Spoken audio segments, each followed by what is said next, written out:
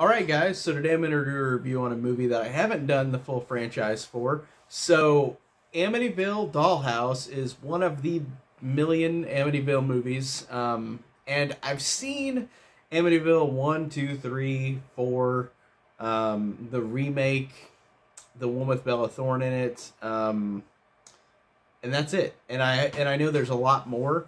And I saw on Amazon Prime this one was on there, and I really was kind of interested in like just hearing about it, because Amityville, the movies I really don't enjoy that much. Really, honestly, any of them that I've seen so far. Maybe I might enjoy them if I rewatch them, but even the first one I really didn't enjoy that much, the original.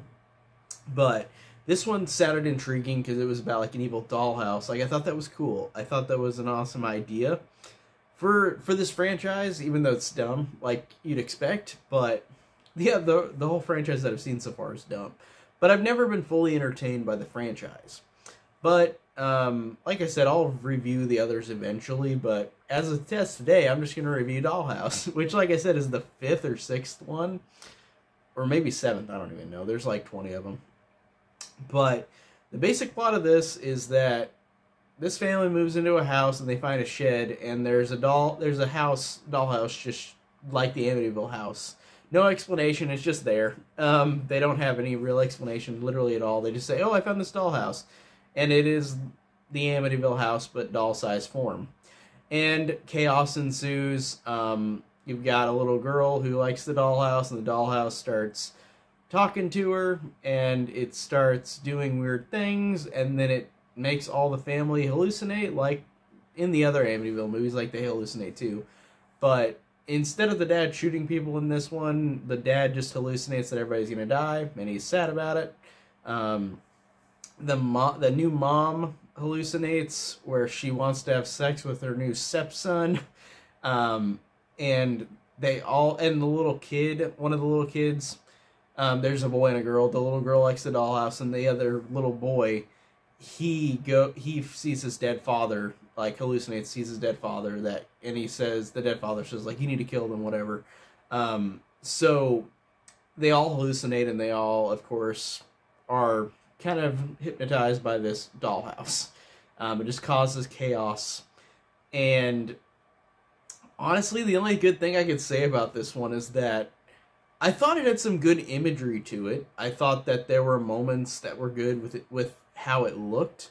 There's some images of like hell and like creepy things like that, where like you see like a demon, or I'm assuming Satan, and then you see like all these creepy, really quick cuts of like basically hell. And I like that. I thought that was cool. The acting is really whatever. I think this is like a direct-to-video movie. I'm really assuming it's direct-to-video. I don't think it would have been anything like a theatrical at all. But yeah, the acting is subpar. It's whatever. The movie, besides having some cool imagery, honestly, there's not anything that I can really give value to here. Like, it's not anything you've seen. It's not anything I haven't seen before, or something that I'm even that remotely interested in. Like this subgenre of horror, like haunted house movies, is not my thing, but I will watch them and review them. And there's some I like more than others. The Amityville franchise is just not a franchise that I really like at all, like that I've seen so far.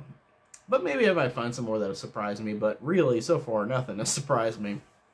And I hear the Amityville 1 and 2 are the best, so I'm really, hopefully I might find another I might enjoy, but man, I'm really not enjoying the franchise.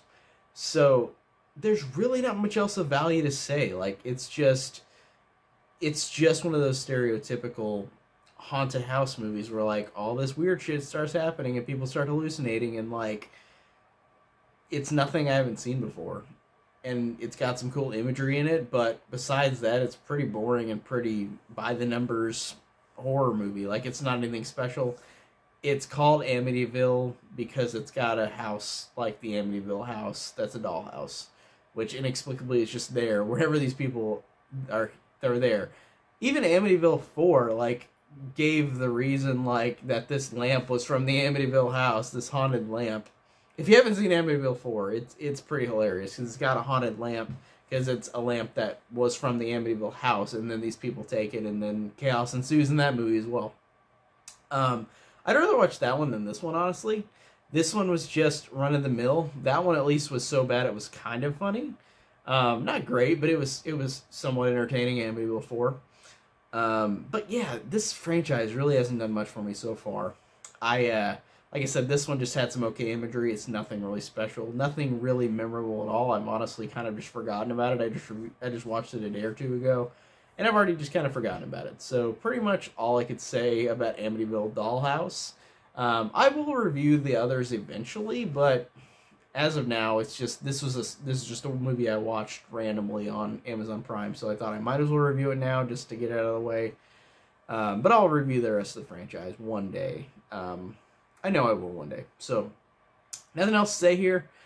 Pretty whatever Amityville movie. Nothing special. I gave it 2 stars out of 5 on Letterboxd.